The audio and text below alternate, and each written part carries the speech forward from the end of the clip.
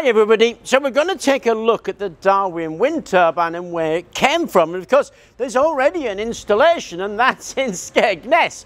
The thing is, Skegness is 186 miles that way, but we live in a wonderful world and it's a great time to be alive, because it truly is. Because 186 miles, well, I can get there and back in a day, no worries at all. So let's go to Skegness.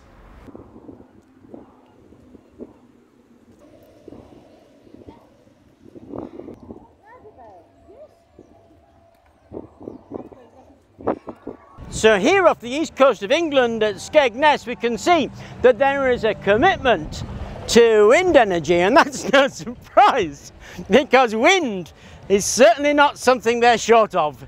Which is probably why this is here. This is the Ventum Dynamics wind turbine, which can see its history quite clear in Erasmus Darwin's turbine. That is basically being a wind capture device. It was discussed in February, we think put up in May on a 3-month trial to give it a go and see how it went, lighting the lights of the pier. Now we're talking about Erasmus Darwin, not Charles Darwin. Erasmus Darwin was Charles Darwin's grandfather, and he worked with Josiah Wedgwood of the potteries fame to create a wind turbine. Although we talk about it as if it were a wind turbine, in fact it was a wind capture device, because it was a tower of flaps and it directed the wind over the turbine proper. And of course the way to increase the output of a turbine is to get more wind across it. So what Ventum did was they took that idea and they ran with it and updated it. And if you look at the Ventum wind turbine, what you'll see is a nested group of hyperbolic funnels. They get closer together the further up the top they get, and they get shorter as they get closer together. What it means is that any wind turbine is going to fit in there. It doesn't really matter if it's a horizontal wind turbine, and that's exactly what Ventum did. They took a normal horizontal wind turbine and turned it on its side. Equally, a vertical wind turbine will do the job, and that's because the Ventum wind turbine, like the Darwin wind turbine, is not in itself a wind turbine. It is in fact a wind capture.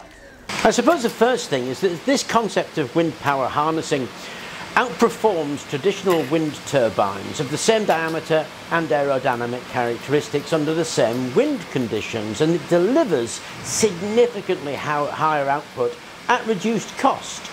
Its first innovative feature really, I suppose, is the elimination of the tower mounting.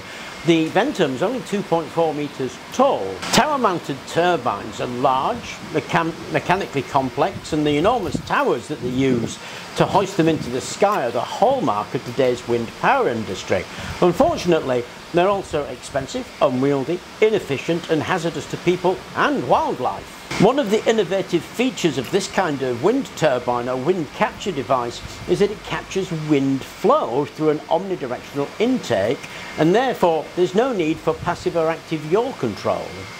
It accelerates the flow within the shrouded Venturi system, and it's subsequently expanded and released into the environment.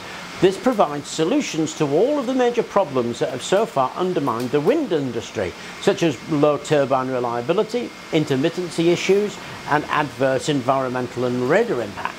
I suppose the question is, although all of that is true, why not build a bigger wind turbine? For an individual wind turbine, the data shows that bigger is better because it enjoys the economies of scale. But for a wind turbine project, it's a very different story. For individual projects, the mantra nearer is better, wins out over bigger is better. So having single large wind turbines somewhere where you have to transmit the power is actually disadvantageous for lots of little wind turbines near to where the power is being used. And this is where things like the Ventum wind turbine and the Darwin wind turbine are going to win over. Okay, it's 8 o'clock at night. We set off at 8 o'clock this morning, so 12 hours, Skegness and back. Now there is something else I wanted to point out about the advantages of these kind of turbines, and that is you can't always go bigger. I mean, if you're a 25-year-old male, the first thing that pops into your head is bigger is always better, but it necessarily isn't. Think about it, if you're trying to put a turbine on your house, there's a size to which you can go. Beyond that, well, you're going to get stopped by planning permission, but something like a vented turbine, like the Ventum, is going to sidestep that issue. Of course, the other thing is, you live in an urban environment, and these kind of turbines collect the wind from all the way around, and that's a huge advantage. You gain by generating nearer is better.